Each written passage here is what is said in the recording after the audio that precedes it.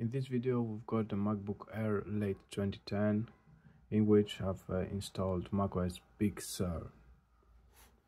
Well, natively that's not possible because this MacBook Air goes up to High Sierra, but with OpenCore Legacy Patcher we are able to send this old device up to Big Sur, Monterey, and so on.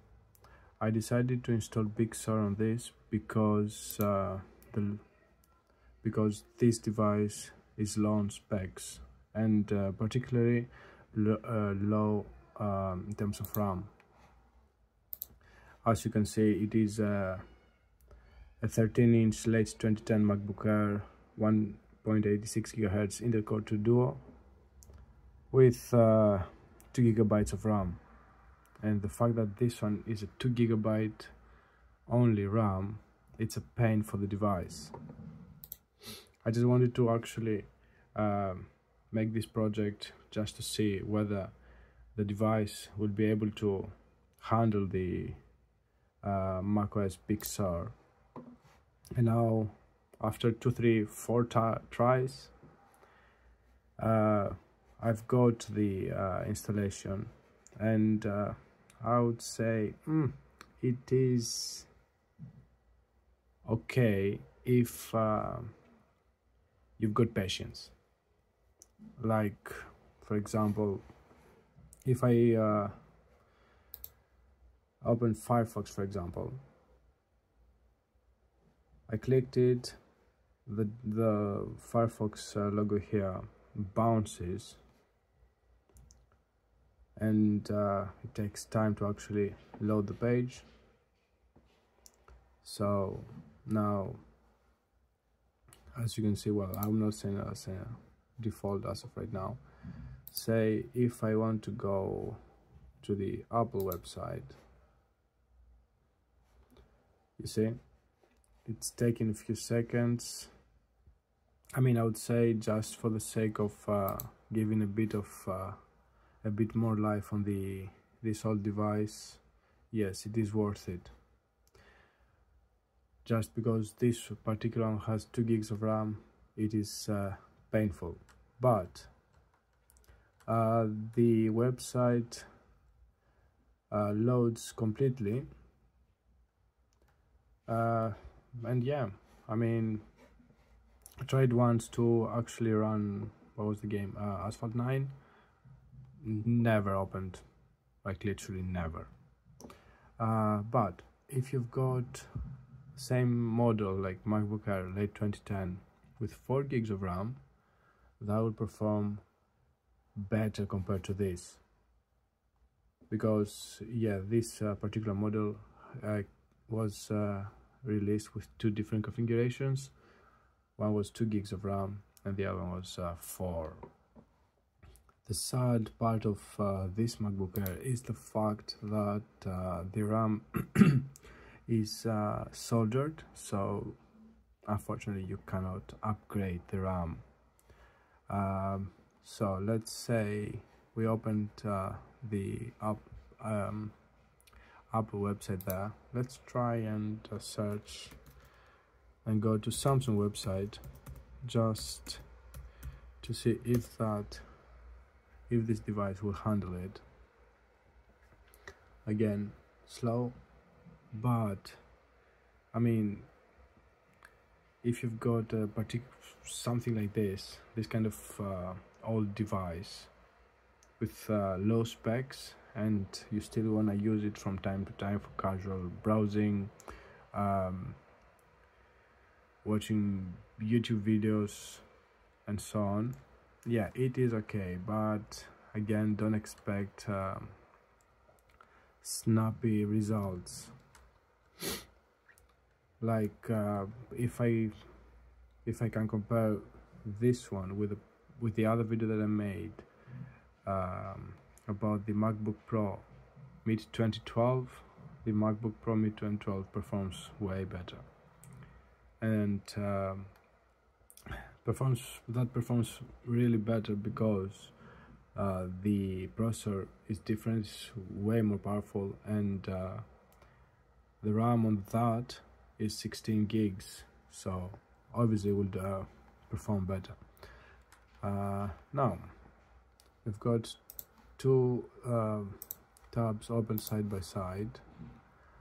They work fine. All right, so let's go and open a third one, and let's do YouTube, because don't expect to do video editing on this old device, or I don't know, coding. No, it will not be a pleasant journey. So like, let's say if we load this one,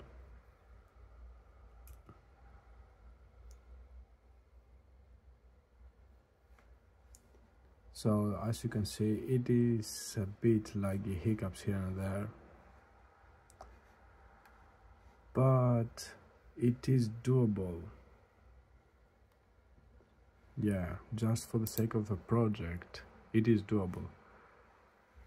Like the video, yeah, I've muted the sound just for copyright purposes. Okay, it will play. As you can see, it is slow, takes its sweet time to actually load, and the video quality, it is not good until the actual device, the laptop, is like, okay, hold on, we're running a YouTube video in full screen, so let me adjust the resolution. But again, it works just fine. So all these hiccups, yeah, make sense, because we're running actually macOS version that was never supposed to be run on this type of device. But again, that is thanks to OpenCore legacy patcher.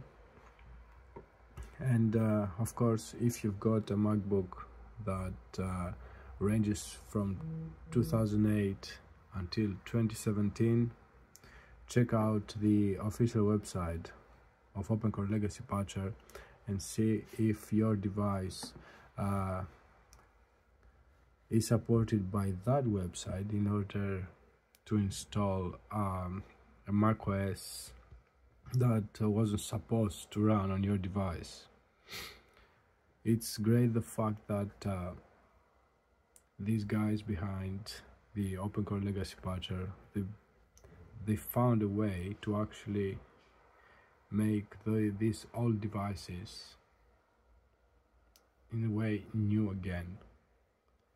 Because from personal perspective, I'm so happy that my mid 2012 MacBook Pro runs macOS Sonoma, and that has made that 12-year-old device my daily driver. Before that, I used to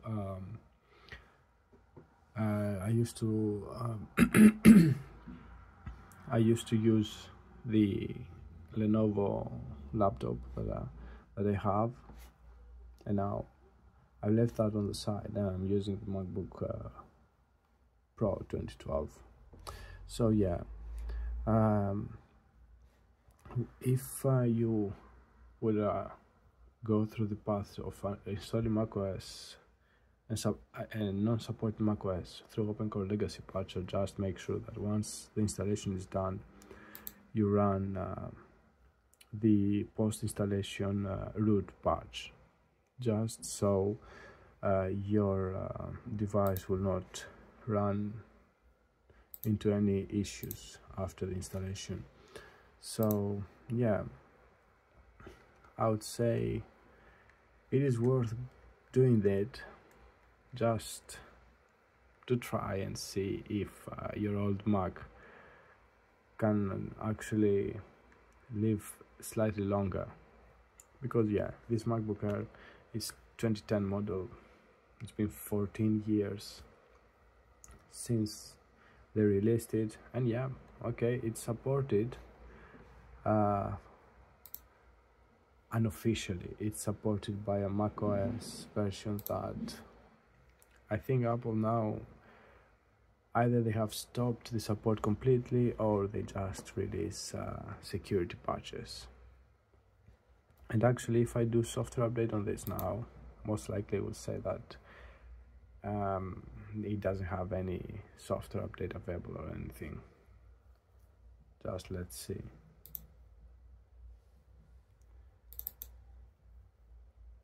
So it's like I'm clicking on it, but it does nothing.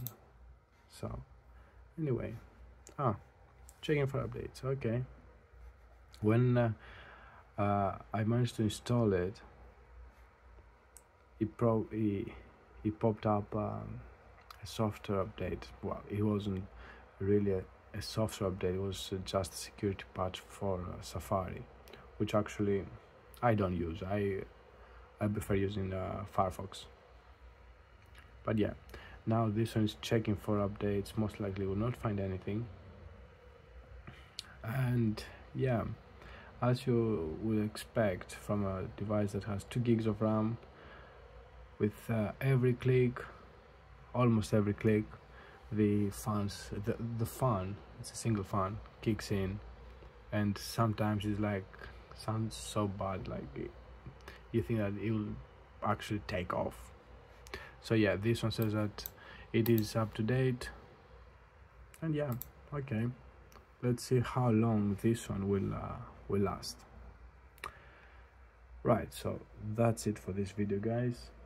Again, if you've got an old MacBook, either that is MacBook Air, MacBook Pro, iMac, you name it, give it a go with OpenCore Legacy Patcher, and who knows, you might be surprised that your old device still has life in it.